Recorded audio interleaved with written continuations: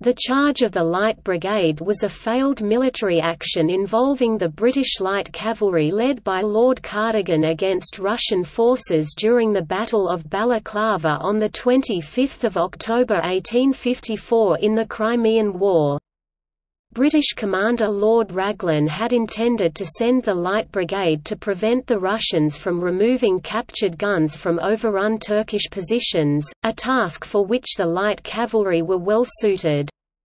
However, there was miscommunication in the chain of command, and the Light Brigade was instead sent on a frontal assault against a different artillery battery, one well prepared with excellent fields of defensive fire. The Light Brigade reached the battery under withering direct fire and scattered some of the gunners, but they were forced to retreat immediately, and the assault ended with very high British casualties and no decisive gains. The events were the subject of Alfred, Lord Tennyson's narrative poem, "The Charge of the Light Brigade", 1854, published just 6 weeks after the event. Its lines emphasize the valor of the cavalry in bravely carrying out their orders, regardless of the nearly inevitable outcome. Blame has remained controversial for the miscommunication, as the order was vague and Louis Edward Nolan delivered the written orders with some verbal interpretation, then died in the first minute of the assault.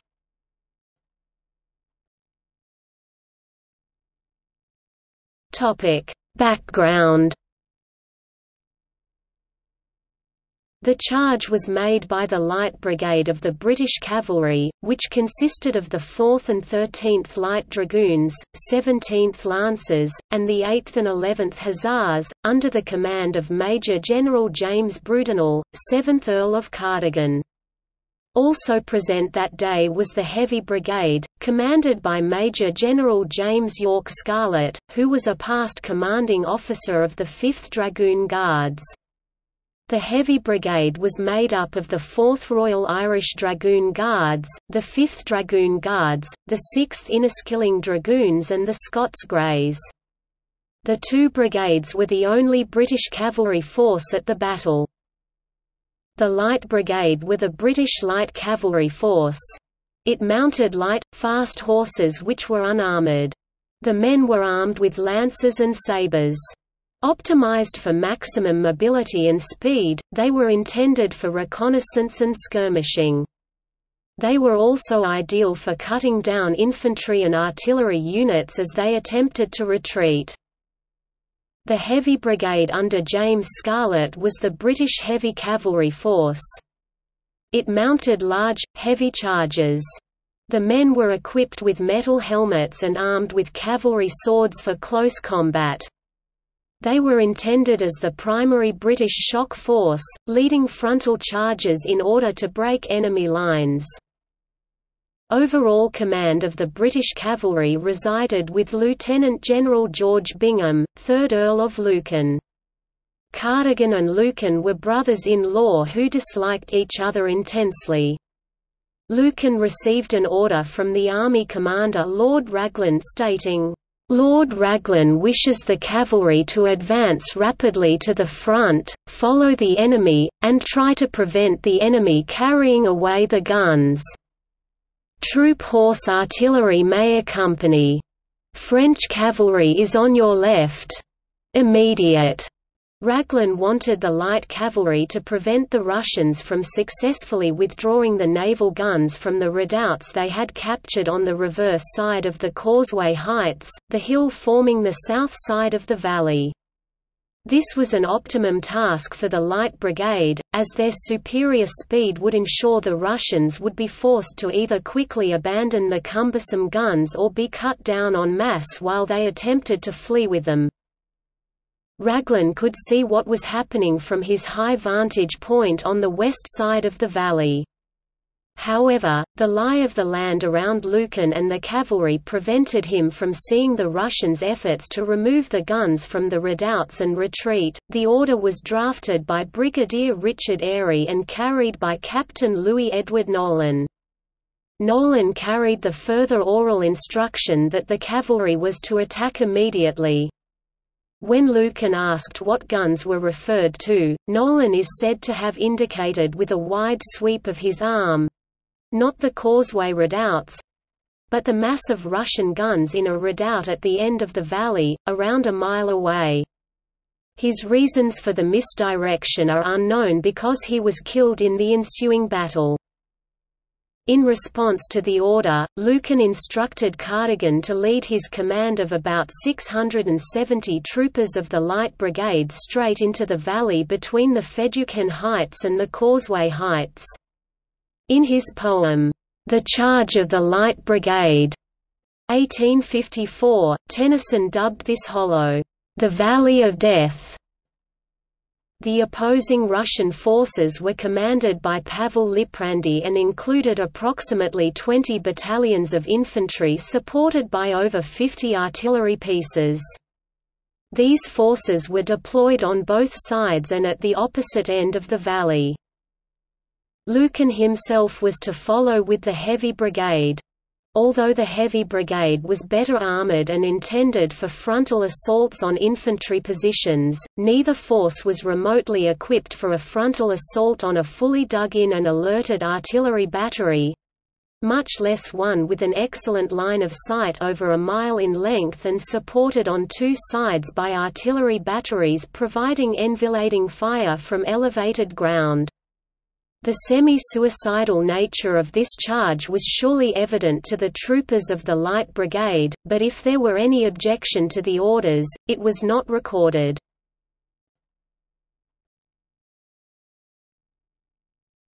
The charge. The Light Brigade set off down the valley with Cardigan in front, leading the charge on his horse Ronald. Almost at once, Nolan rushed across the front, passing in front of Cardigan. It may be that he realized that the charge was aimed at the wrong target and was attempting to stop or turn the brigade, but he was killed by an artillery shell and the cavalry continued on its course. Captain Godfrey Morgan was close by and saw what happened. The first shell burst in the air about 100 yards in front of us. The next one dropped in front of Nolan's horse and exploded on touching the ground. He uttered a wild yell as his horse turned round, and, with his arms extended, the reins dropped on the animal's neck. He trotted towards us, but in a few yards dropped dead off his horse. I do not imagine that anybody except those in the front line of the 17th Lancers saw what had happened. We went on. When we got about 200 or 300 yards, the battery of the Russian horse artillery opened fire. I do not recollect hearing a word from anybody as we gradually broke from a trot to a canter, though the noise of the striking of men and horses by grape and round shot was deafening, while the dust and gravel struck up by the round shot that fell short was almost blinding, and irritated my horse so that I could scarcely hold him at all. But as we came nearer I could see plainly enough, especially when I was about 100 yards from the guns. I appeared to be riding straight onto the muzzle of one of the guns, and I distinctly saw the gunner apply his fuse. I shut my eyes then, for I thought that settled the question as far as I was concerned. But the shot just missed me and struck the man on my right full in the chest. In another minute I was on the gun and the leading Russian's grey horse, shot, I suppose, with a pistol by somebody on my right, fell across my horse, dragging it over with him and pinning me in between the gun and himself. A Russian gunner on foot at once covered me with his carbine. He was just within reach of my sword, and I struck him across his neck.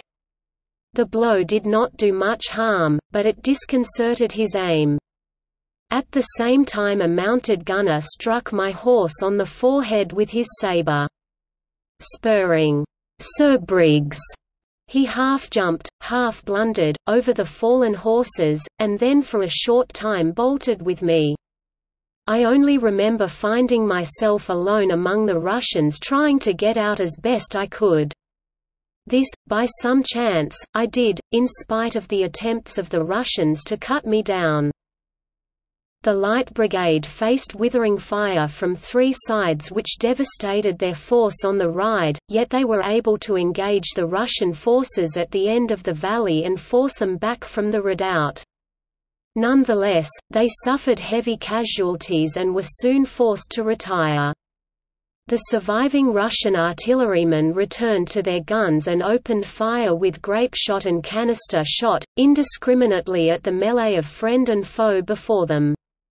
Captain Morgan continues, "When clear again of the guns I saw 2 or 3 of my men making their way back, and as the fire from both flanks was still heavy it was a matter of running the gauntlet again. I have not sufficient recollection of minor incidents to describe them, as probably no 2 men who were in that charge would describe it in the same way. When I was back pretty nearly where we started from I found that I was the senior officer of those not wounded, and, consequently, in command, there being 2 others, both juniors to me, in the same position, Lieutenant Wombwell and Cornet Cleveland. Lucan and his troops of the Heavy Brigade failed to provide any support for the Light Brigade. They entered the mouth of the valley but did not advance farther. Lucan's explanation was that he saw no point in having a second brigade mown down, and he was best positioned to render assistance to Light Brigade survivors returning from the charge. The French light cavalry, the Chasseurs d'Afrique, was more effective by clearing the Feducan heights of the 2 half batteries of guns, 2 infantry battalions, and Cossacks to ensure that the Light Brigade would not be hit by fire from that flank, and it provided cover for the remaining elements of the Light Brigade as they withdrew. War correspondent William Howard Russell witnessed the battle and declared, "Our Light Brigade was annihilated by their own rashness, and by the brutality of a ferocious enemy." Cardigan survived the battle, although stories circulated that he was not actually present. He led the charge from the front, never looking back, and did not see what was happening to the troops behind him. He reached the Russian guns, took part in the fight, and then returned alone up the valley without bothering to rally or even find out what had happened to the survivors. He afterwards said that all he could think about was his rage against Captain Nolan, who he thought had tried to take over the leadership of the charge. After riding back up the valley, he considered that he had done all that he could and then, with considerable sang-froid, left the field and went on board his yacht in Balaclava harbour where he ate a champagne dinner. He described the engagement in a speech delivered at Mansion House, London, which was quoted in the House of Commons. "We advanced down a gradual descent of more than 3/4 of a mile, with the batteries vomiting forth upon us shells and shot, round and grape, with 1 battery on our right flank and another on the left, and all the intermediate ground covered with the Russian riflemen, so that when we came to within a distance of 50 yards from the mouths of the artillery which had been hurling destruction upon us, we were, in fact, surrounded and encircled by a blaze of fire, in addition to the fire of the riflemen upon our flanks.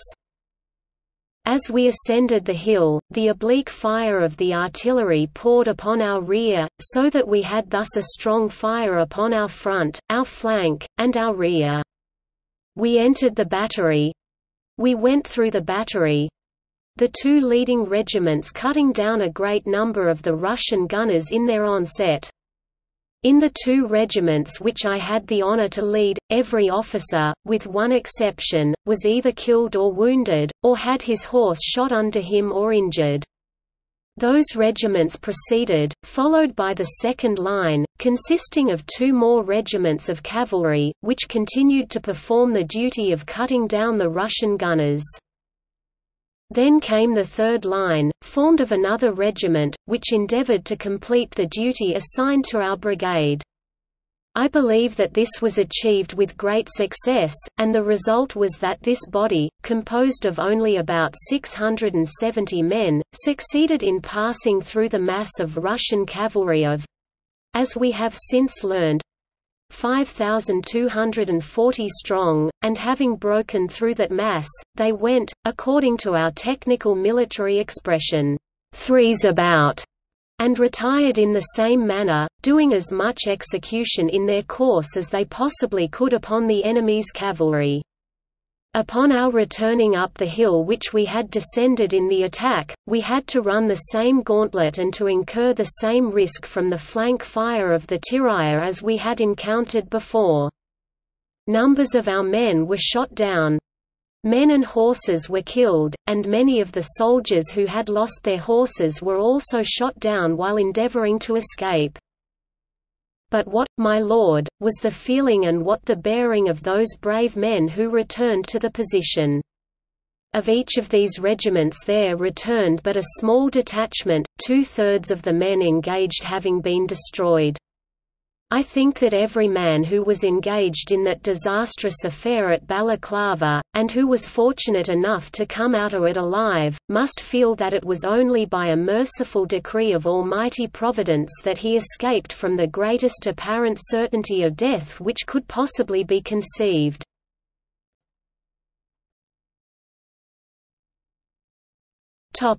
New information found in 2016. A newspaper report on the 11th of December 2016 revealed another version of what happened when a letter was found in the British Library, written by Lieutenant Frederick Maxey, who was on Lord Raglan's staff at Balaclava. It said that Lord Raglan had sent an order for the Light Brigade to "follow the enemy and try to prevent the enemy from carrying away the guns," referring to some British artillery which were at risk. Raglan sent the order with 36-year-old Captain Louis Nolan, who passed it on to Lucan orally instead of handing over the written orders. He said, "There, my lord, is your enemy. There are your guns," and he added the word, "attack," whereas Raglan had intended merely a show of force. Nolan's version of the order and accompanying gesture were misunderstood, causing the disaster described above. Nolan rode with the charge and died in it. Maxey's letter said that Nolan was annoyed at how little the Light Brigade had done previously, and that he was angry against Lucan. Nigel Kingscote was another of Raglan's staff officers, and he agreed that the fault was Nolan's and said that Nolan would have been broke by court-martial if he had survived.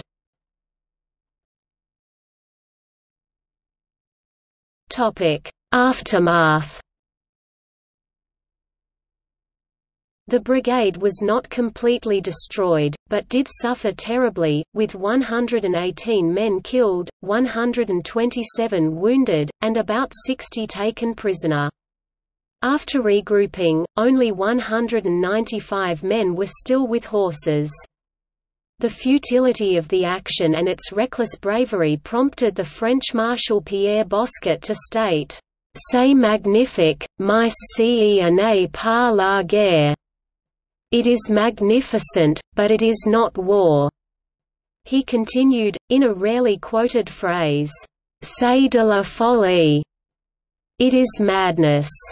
The Russian commanders are said to have initially believed that the British soldiers must have been drunk. Somerset Calthorpe, aide-de-camp to Lord Raglan, wrote a letter to a friend 3 days after the charge. He detailed casualty numbers but did not distinguish between those killed and those taken prisoner. Besides 335 horses killed in action, or obliged afterwards to be destroyed from wounds. It has since been ascertained that the Russians made a good many prisoners, the exact number is not yet known. The reputation of the British cavalry was significantly enhanced as a result of the charge, though the same cannot be said for their commanders. Slow communications meant that news of the disaster did not reach the British public until 3 weeks after the action. The British commanders' dispatches from the front were published in an extraordinary edition of the London Gazette of 12 November 1854. Raglan blamed Lucan for the charge, claiming that from some misconception of the order to advance, the Lieutenant General Lucan considered that he was bound to attack at all hazards, and he accordingly ordered Major General the Earl of Cardigan to move forward with the Light Brigade. Lucan was furious at being made a scapegoat. Raglan claimed he should have exercised his discretion, but throughout the campaign up to that date Lucan considered Raglan had allowed him no independence at all and required that his orders be followed to the letter. Cardigan, who had merely obeyed orders, blamed Lucan for giving those orders. He returned home a hero and was promoted to Inspector General of the Cavalry. Lucan attempted to publish a letter refuting point by point Raglan's London Gazette dispatch, but his criticism of his superior was not tolerated, and Lucan was recalled to England in March 1855. The charge of the Light Brigade became a subject of considerable controversy and public dispute on his return. He strongly rejected Raglan's version of events, calling it an imputation reflecting seriously on my professional character. In an exchange of public correspondence printed in the pages of the Times, Lucan blamed Raglan and his deceased aide-de-camp Captain Nolan, who had been the actual deliverer of the disputed order. Lucan subsequently defended himself with a speech in the House of Lords on 19 March. Lucan evidently escaped blame for the charge, as he was made a member of the Order of the Bath in July of that same year. Although he never again saw active duty, he reached the rank of general in 1865 and was made a field marshal in the year before his death. The charge continues to be studied by modern military historians and students as an example of what can go wrong when accurate military intelligence is lacking and orders are unclear. Prime Minister Winston Churchill, who was a keen military historian and a former cavalryman, insisted on taking time out during the Yalta Conference in 1945 to see the battlefield for himself. One research project used a mathematical model to examine how the charge might have turned out if conducted differently. The analysis suggested that a charge toward the redoubt on the Causeway Heights, as Raglan had apparently intended, would have led to even higher British casualties. By contrast, the charge might have succeeded if the Heavy Brigade had accompanied the Light Brigade along the valley, as Lucan had initially directed. According to Norman Dixon, 19th-century accounts of the charge tended to focus on the bravery and glory of the cavalrymen, much more than the military blunders involved, with the perverse effect that it did much to strengthen those very forms of tradition which put such an incapacitating stranglehold on military endeavor for the next 80 or so years. I.e., until after World War I the fate of the surviving members of the charge was investigated by Edward James Boys, a military historian, who documented their lives from leaving the army to their deaths. His records are described as being the most definitive project of its kind ever undertaken. Edwin Hughes, who died on 14 May 1927, aged 96, was the last survivor. In October 1875, survivors of the charge met at the Alexandra Palace in London to celebrate its 21st anniversary. The celebrations were fully reported in the Illustrated London News of 30 October 1875, which included the recollections of several of the survivors, including those of Edward Richard Woodham, the chairman of the committee that organised the celebration. Tennyson was invited, but could not attend. Lucan, the senior commander surviving, was not present, but attended a separate celebration, held later in the day, with other senior officers at the fashionable Willis's Rooms, St James's Square. Reunion dinners were held for a number of years. On 2 August 1890, trumpeter Martin Leonard Landfried, from the 17th Lancers, who may, or may not, have sounded the bugle charge at Balaclava, made a recording on an Edison cylinder that can be heard here, with a bugle which had been used at Waterloo in 1815. In 2004, on the 150th anniversary of the charge, a commemoration of the event was held at Balaclava. As part of the anniversary, a monument dedicated to the 25,000 British participants of the conflict was unveiled by Prince Michael of Kent.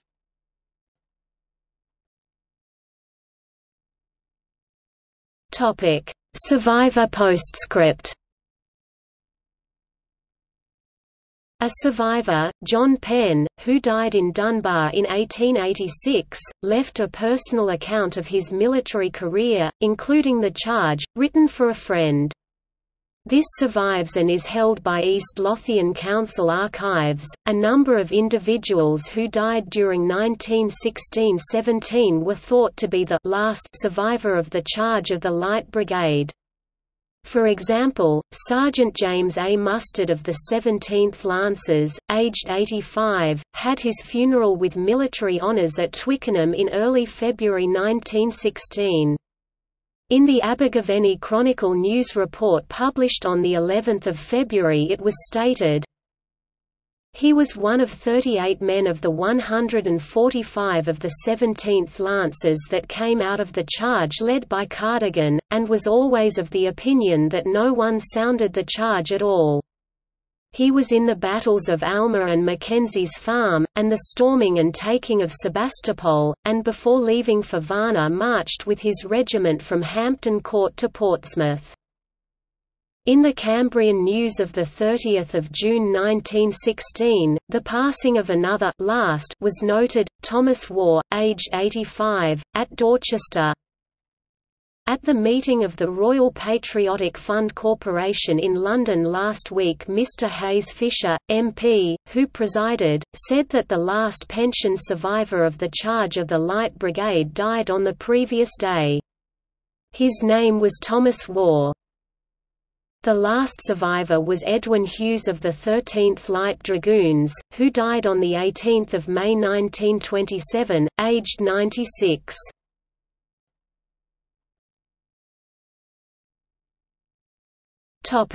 Remembrance. Poet laureate Alfred, Lord Tennyson wrote evocatively about the battle in his poem, "The Charge of the Light Brigade." Tennyson's poem, written 2 December and published on 9 December 1854, in the Examiner, praises the brigade, "When can their glory fade? Oh, the wild charge they made!" while trenchantly mourning the appalling futility of the charge. Not though the soldier knew, someone had blundered, charging an army, while all the world wondered. Tennyson wrote the poem inside only a few minutes after reading an account of the battle in the Times, according to his grandson Sir Charles Tennyson. It immediately became hugely popular, and even reached the troops in the Crimea, where it was distributed in pamphlet form. Nearly 36 years later Kipling wrote, "The Last of the Light Brigade", 1890, commemorating a visit by the last 20 survivors to Tennyson, then aged 80, to reproach him gently for not writing a sequel about the way in which England was treating its old soldiers. Some sources treat the poem as an account of a real event, but other commentators class the destitute old soldiers as allegorical, with the visit invented by Kipling to draw attention to the poverty in which the real survivors were living, in the same way that he evoked Tommy Atkins in "The Absent-Minded Beggar", 1899. See also Back to the Army Again for a poem by Rudyard Kipling about a discharged soldier who rejoins the army under a false name as the only way to get away from long-term unemployment.